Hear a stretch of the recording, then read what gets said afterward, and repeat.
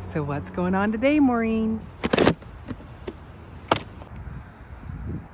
Out of the 40 plus squash plants that were planted in here, there is one very unique squash. And it's the carnival squash. I've never grown them before, so this was my first year. And out of all the squashes that I've ever grown, which has only been for the last 3 years, this one has been one of the most prolific squashes I've ever grown. The greenery is still very green right now compared to any of my other squash plants that are dying off right now or have the powdery mildew on them. So I'm sure many of you are saying, well, what the heck is a carnival squash? It's a hybrid cross between a sweet dumpling and an acorn squash. So let me show you what it is. Actually, first let me show you what it isn't due to the cross pollination. Right here I have 2 carnival squash plants and they are producing very different fruit. Then over here from these plants, there again, they look different. But if we look down in here, I think this is closer to what we want to see for a carnival squash. Let me just try to find a right one.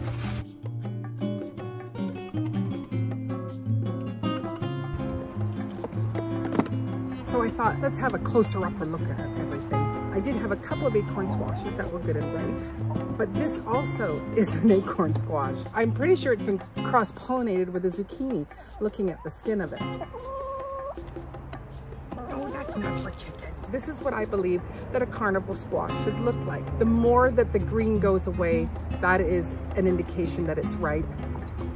Also, you want to hear more of a hollow sound. But the first one that we were looking at, you see, it's very much shaped like an acorn, but it's got the coloring of the carnival squash, which is just really, really fascinating. This, I believe, more of a traditional carnival squash. And then this crazy one, which looks like a pumpkin. Just like many of the other squashes, you pick them and then you let them cure for about 2 weeks, you know, to make them more shelf stable. But I'm sure you're all going, but I want to know what those look like inside, Maureen. So we're gonna go do that. Welcome to my farmhouse kitchen. Let's cut some of these open. The ones that I chose are the one that's long, the pumpkin, and the one that could be typical. This weekend is Canadian Thanksgiving, and so I have some of my sugar pie pumpkins and I am going to roast them up at the same time. Killed 2 birds with 1 stone for making pumpkin pie. But let's get into these. These are the ones that didn't make the cut. So this first one I am going to cut on a lengthwise angle.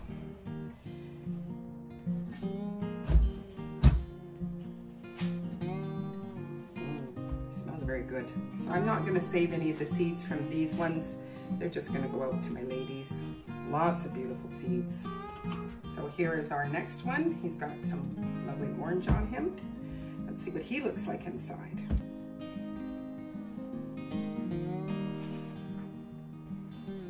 A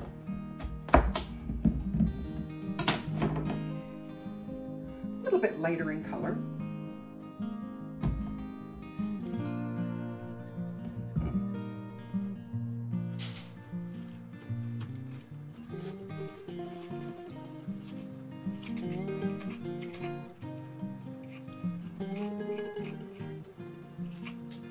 And now our last pumpkin-esque one.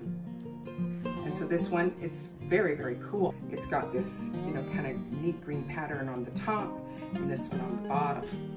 It's so perfect in how it looks. What are you gonna be like? It will be very interesting to see if there is any difference in their tastes. This one is tough.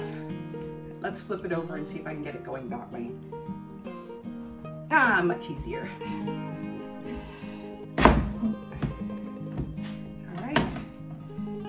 What he looks like inside.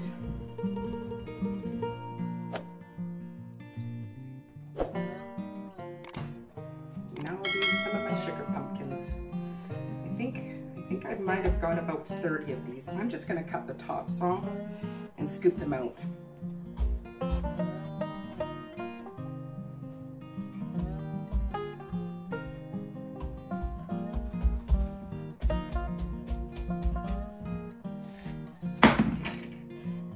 I've never grown sugar pie pumpkins before, and I found that our regular pumpkins, they weren't very sweet last year. We have cooked up one of these we found that it was much, much sweeter and really, really smooth. So I'm really looking forward to making a pie with this. Oh yeah, that's very much smells like pumpkins. So we have some great seeds for my ladies. So when I was researching about carnival squashes, the reason for them making the hybrid, the sweet dumpling is not that sweet. So they crossed it with the acorn, and it's supposed to be just absolutely fantastic. So I'm really looking forward to trying these out. Another thing I think I really like about having the sugar pie pumpkin is that it's only one little pumpkin, where last year when I had my Big Max pumpkin, it weighed 63 pounds. And so we had to process the whole 63 pounds all at once. Made some pies for Thanksgiving, also canned it up just as a squash to use it for squash soup, and then pureed some and froze it so that we could make pumpkin sage ravioli. So there we've got our little pumpkin. Another thing that my son-in-law said was, you know, to make these our soup bowls. So take the innards, roast it up, and then use these as our serving bowls, which is really, really cute. I think that'll be fun for a family dinner. So we're just gonna do some stabbing inside of them.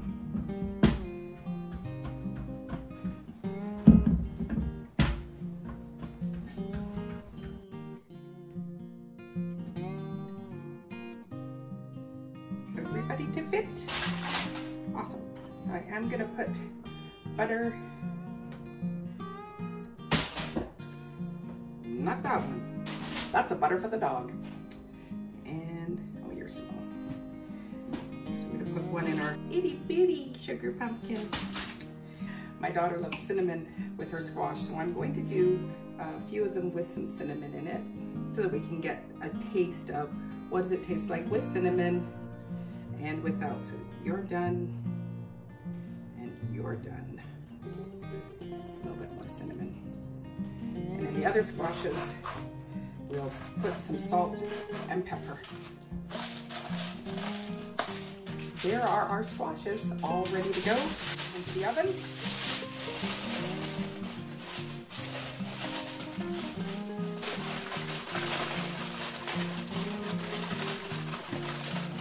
I'll put them into the oven and we'll bake them. I didn't say how much I'd bake them for, what temperature, because I didn't look that up. So right now I've got them at 350 for maybe an hour, and I'll check them, but I'll go and Google that and see if I need to turn it up. So do your own homework when you're doing your own squash. I have about 4 cups of seeds. I don't know if I want to really give those to the chicken, so I think we might just roast these because pumpkin and squash seeds are so nummy. Next will be our taste test.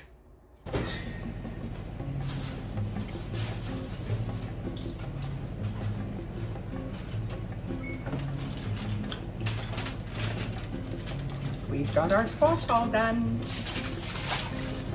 Oh, look at that. It's lovely. The pumpkins are all nice and done. The first carnival that I'm going to try. Oh wow, and it's super creamy. So this is the oblong one. So I'll try a little bit of it.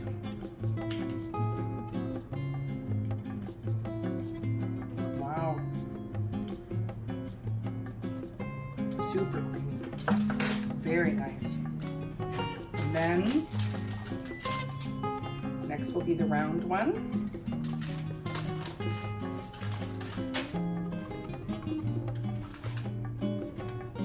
I want to see if it tastes any different or if it tastes the same.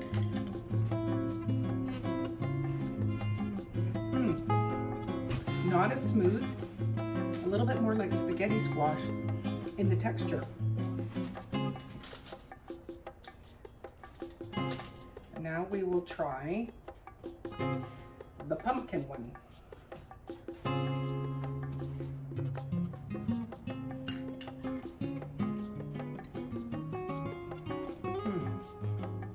Good. They all have the same similar flavor. And then I'm also going to try my little mini pumpkin one. See what that tastes like. I'm not trying any of the ones that have the cinnamon. I'm going to leave that one for my Kidult.